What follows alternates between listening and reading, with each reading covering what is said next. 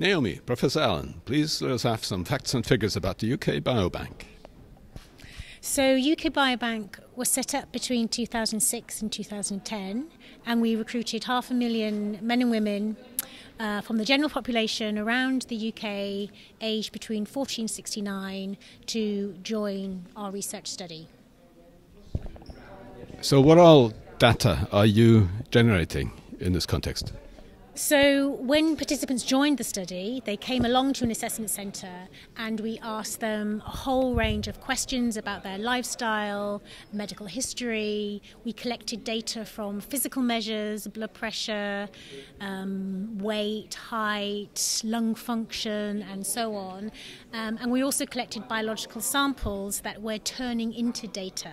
So we're using the biological samples to generate genetic data about all of these individuals, to generate biomarker data on all of these individuals, and altogether we have about 20 to 30,000 different data points, so they're a highly well characterized population. What are the purposes people will put this to use for? So the UK Biobank resource was set up to enable public health research that's in the broad public interest. So it has a really wide remit for public health.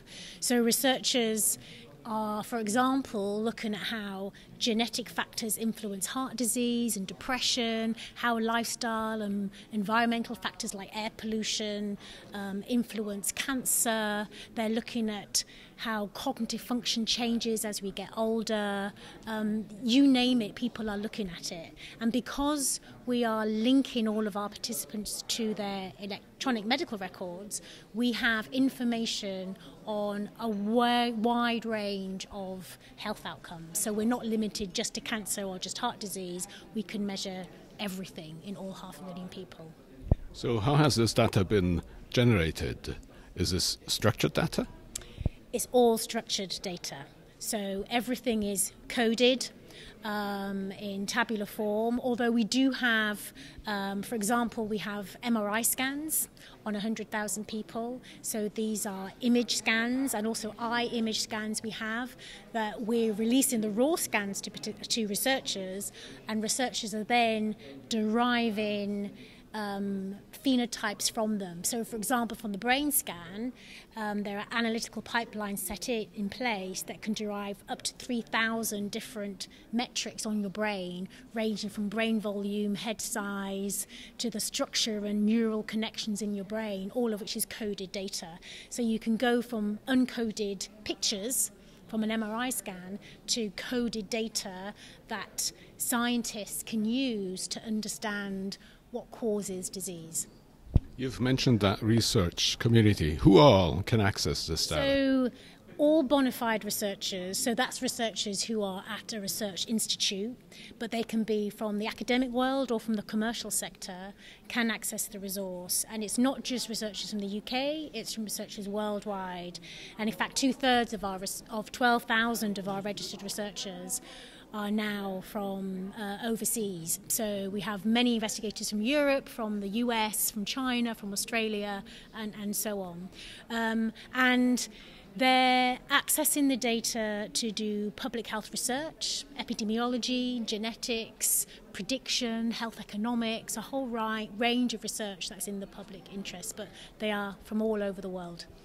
And what do they have to deliver, those researchers out there? So in return for access to the data, researchers are asked to make their findings in the public domain. So that's usually a peer-reviewed publication, but it can be a website portal. So for example, some research groups who have done genome-wide association scans on all of the traits in UK Biobank, you can't publish that in a journal. It's just too much data, too many results. So they're making them available via research platforms and portals. What we do ask is researchers return those results back to us so that we can incorporate them into the resource and they can be shared by others.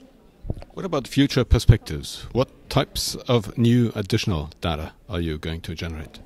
So that's a really good question, and so in addition to the genetic data that we're currently focusing on, so that's the exome sequencing plus full whole genome sequencing data, we would also really like to collect data about circulating metabolites in the bloodstream and circulating proteins in the bloodstream, because we think that will give a really good indication of the mechanisms through which lifestyle and your genetics influences disease risk by measuring how metabolites and proteins change in relation to disease and health. So that's our kind of next focus, if you like, over the next coming years. But at the moment, we're focusing on the genomics and also on the imaging, because we think by having a large range of imaging scans, that will help researchers to understand the pathways through which genetics and lifestyle influence disease. So what types of patient consent are you basing all this on? Is it broad consent? So we have individual written consent from all participants for their data to be used in perpetuity, so even after their death, for health research that's deemed to be in the public interest. So it's a very broad consent. And we also have consent to link to their health-related medical records. And because we have such broad, explicit written consent, we are able to link to electronic medical records, we're able to do all of these assays, and we're able to make these data available to researchers worldwide because of that explicit consent that we have.